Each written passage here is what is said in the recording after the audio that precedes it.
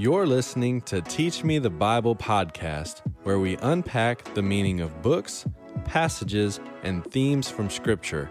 Join us each week as Dr. David Klingler walks us through God's Word and teaches the Bible.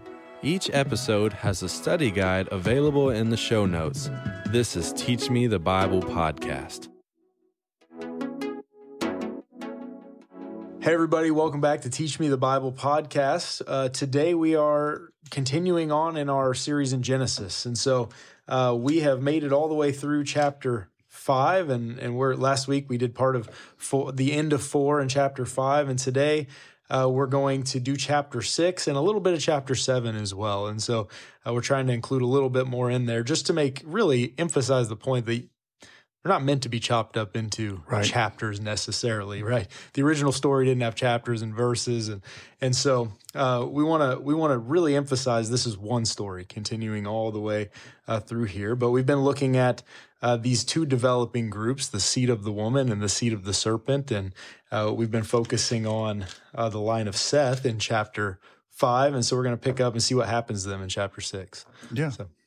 So we pick it up in chapter 6, verse 1, which is really a continuation of chapter 5. We, you look at this and we, there's different ways that the Hebrew tells the story. There's narrative construction, and one of the ways is the narrator just continues to tell the story, and that's the construction here. And so it's continuing right in from chapter 5, continues into chapter 6, and really goes all the way through chapter 6. And so we'll make that point. But one of the things that needs to be stated right here, and of course, chapter 6, there's this big debate about who are the sons of God. And so we pick it up in 6:1. It happened, and it came to pass, or something like that, that men began to multiply on the face of the land, face of the Adamah. That is exactly what's happening in chapter 5. Right. Adam is, the word here for the man or men begin to multiply. Actually, it came about when Ha-Adam, the man, began to multiply on the face of the land. And this is what the story is, that Adam had his wife Eve. They had other sons and daughters and other sons and daughters and other sons and daughters. And it tracks this one line, this one genealogy, all the way down to Lamech and then to Noah. And this story is about Noah. Chapter 6 is about Noah. So you can't, say, well, chapter 5 has nothing to do with chapter 6. Right. Even the storyline, the genealogy is getting you to Noah, so that the narrator can tell you about Noah. Right. Second thing I would point out is that it says, and daughters were born to them or begotten to them, and the sons of God saw that the daughters of men were tov. And they took to themselves wives, whomever they chose. This isn't just about procreating with angels. This is about taking nashim, taking wives. The word there for wives is nashim. And we've been introduced to that word all the way back with Lamech. Lamech on Cain's side. This is in chapter 4, verse 19. Lamech took to himself two nashim, two wives. And so the story is kind of setting up the two sides. This is what the Lord said to do. This is the instruction. This is what's good and right in the eyes of the Lord. Be fruitful, multiply, fill the earth, and subdue it. One man, one woman, one flesh. Right. And what's been going on in the genealogy of Cain is that his sons are doing the opposite. They're not being fruitful and multiplying image bearers. They're being fruitful and multiplying, but they're multiplying people who are doing what's good and right in their own eyes, making a name for themselves, building a city, taking multiple wives, basically violating everything that has been stated by the Lord as being good and right in the eyes of the Lord. The continuing problem throughout this story is that there's two sides, and Satan's side, the serpent's side, is always trying to entice the other side to come on and join, just like with Cain and Abel. The Satan deceived Cain. Right. Satan deceived the woman. Right. And that goes back to, that 4:7 verse that we talked about, the desire of the woman versus the desire of the serpent. The serpent wants to steal the sons and get them on his side. And that's exactly what's happening here. Intermarriage is going to be forbidden. with the nations. And so what's going to happen here? Let's just, kind of give you the Cliff Notes version and jump forward, is that Noah and his wife, singular, and the 3 sons and their 3 wives, all singular. And the text is going to make that point explicit. They're going to get on to the boat, and they're going to come off the boat. And the point of getting onto the boat is to destroy the wickedness of man. Man was evil. Every intent of his heart was on evil all the day long. And so the point was to wipe out all of those who refused to do what was good and right in the eyes of the Lord. The problem is it didn't work. They get off the boat, and it picks right back up where it left off, and the other sons and daughters starts to show up again, and out of this, these sons of daughters come the nations, and the nations are going to be deceived and run by Satan. They're going to do what Cain's side was doing, Cain's descendants were doing right from the beginning. So the multiplying wives is going to continue. The building cities to make your name great is going to continue. In fact, that's the first scene right after the flood. You get to chapter 10, a genealogy, chapter 11, you get the Tower of Babel. What started with one person building a city, now everyone's doing, right? Now, why do we say all that? Because there is an interpretation that says that the sons of God are angels. Now, in Job, the sons of God are angels. In Deuteronomy, chapter 14, verse 1, you are sons of the Lord your God. And so Israel was to be sons of God. And so the son, image, son language is representation. Right. But the context has to determine who's in view here, right? And so all the way back in chapter 5, as we said, chapter 5 continues right into chapter 6. This is the what Adam begot. He translated, this is the book of the generations of Adam, what Adam begot. In the day that God created Adam, he, the Lord, made Adam, him, in the likeness of God. And he created them, male and female, and he blessed them and named them Adam in the day that they were created. And when Adam lived 130 years, he became a father of a son in his own likeness, according to his image. And so you've got Adam created in God's image, Seth created in Adam's image, and so forth. And then there's other sons and daughters. And so what are the other sons and daughters? And so the text is identifying, sectioning out a certain genealogy. Adam, Seth, all the way down, Enoch, all the way down through till you get to Noah. Okay? Yeah. And so a good summary statement of what's going on in chapter 5 is chapter 6. It came about that Adam began to multiply on the face of the land, and so daughters were born to them. And the sons of God saw that the daughters of men were tov. Same thing that happened in the fall. Eve saw that the tree was tov, was good. It's the same construction here. And the point is, man continues to do what's good and right in their own eyes, not what's good in the eyes of the Lord. And so these sons of God, they see that the daughters of man were good, and they take to themselves wives, whomever they chose. They're doing what's good and right. Wives, plural. In their own eyes, wives, plural. Yeah. Then the Lord said, my spirit shall not strive with Adam forever. Now, the angel view has all kinds of problems, not only with context, not only with Hebrew construction, but even with the wording. My spirit shall not strive with angels forever, since they aren't flesh. That's not what it says. It is, my spirit shall not strive with Ha-Adam, the man, forever, because he is flesh. Nevertheless, his days will be 120 years. This is the time from the pronouncement until the flood. This is there's a limited amount of time. The Nephilim were on the earth in those days and also afterwards. Now, the word Nephilim, and one of the problems that we get into is that,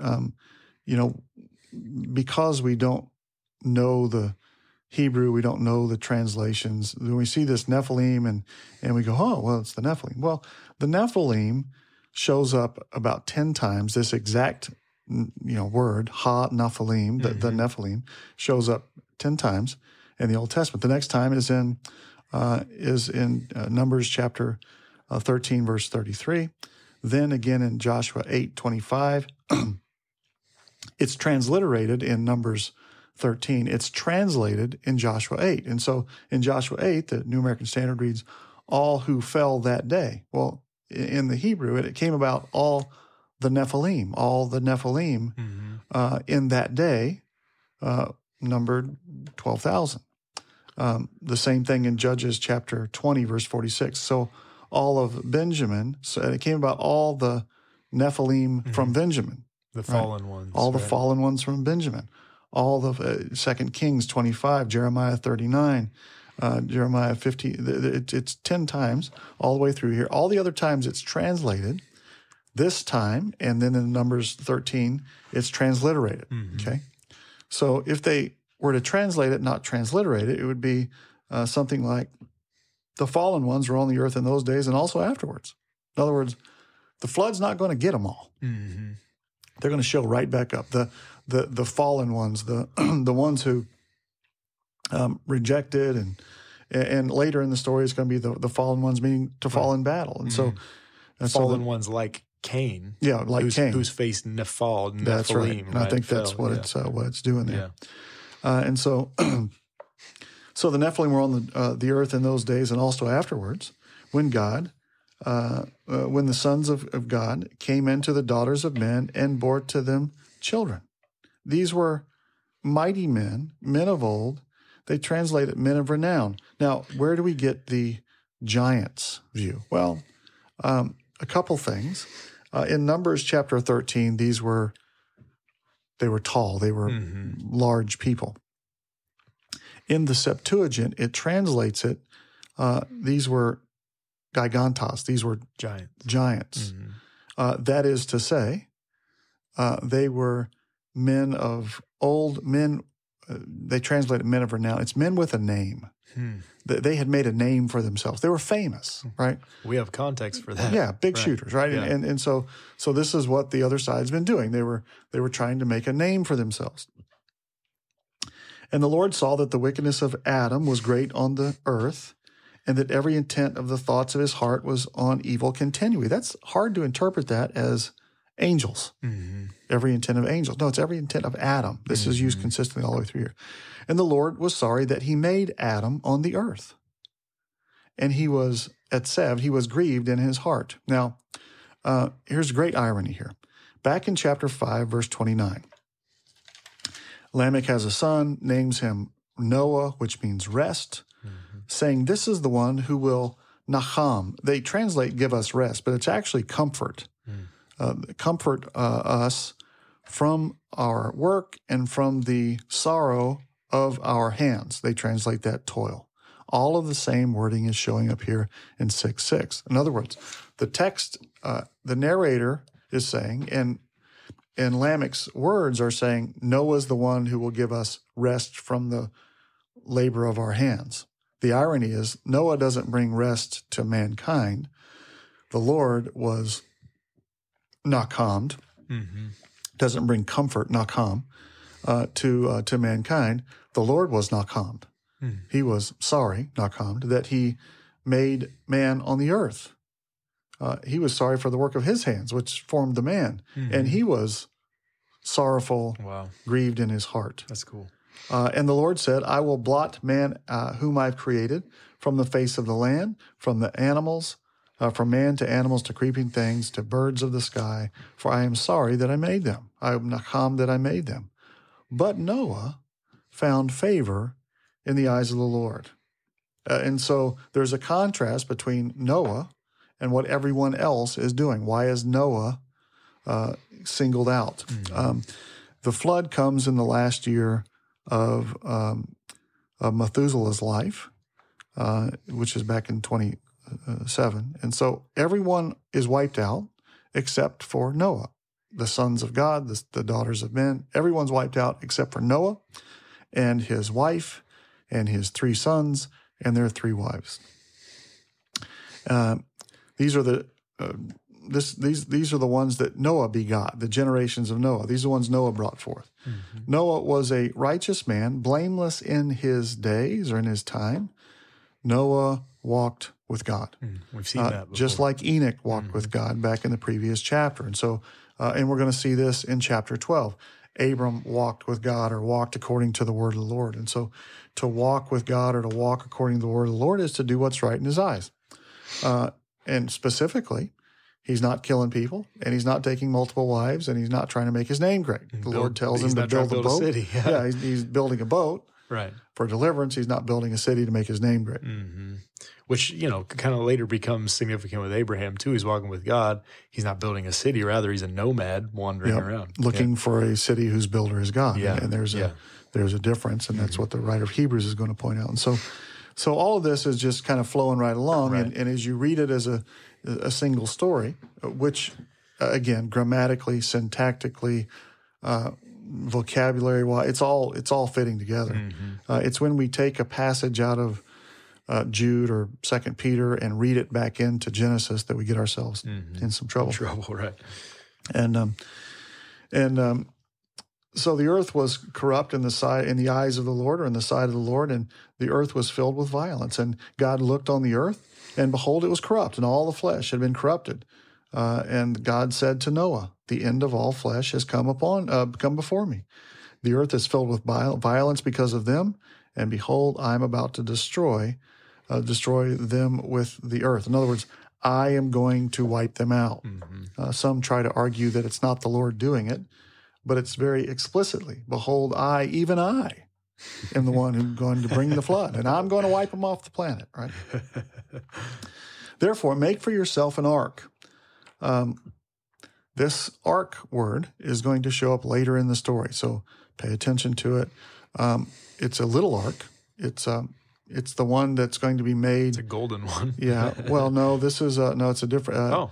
This is a word. The word for what Moses' mother puts him in. On the Nile. Interesting. Yeah, that's really interesting. He's delivered from the Pharaoh trying to kill all the children, and he's really placed on the water, and he floats down the water, and he comes to the dry land, and he's delivered.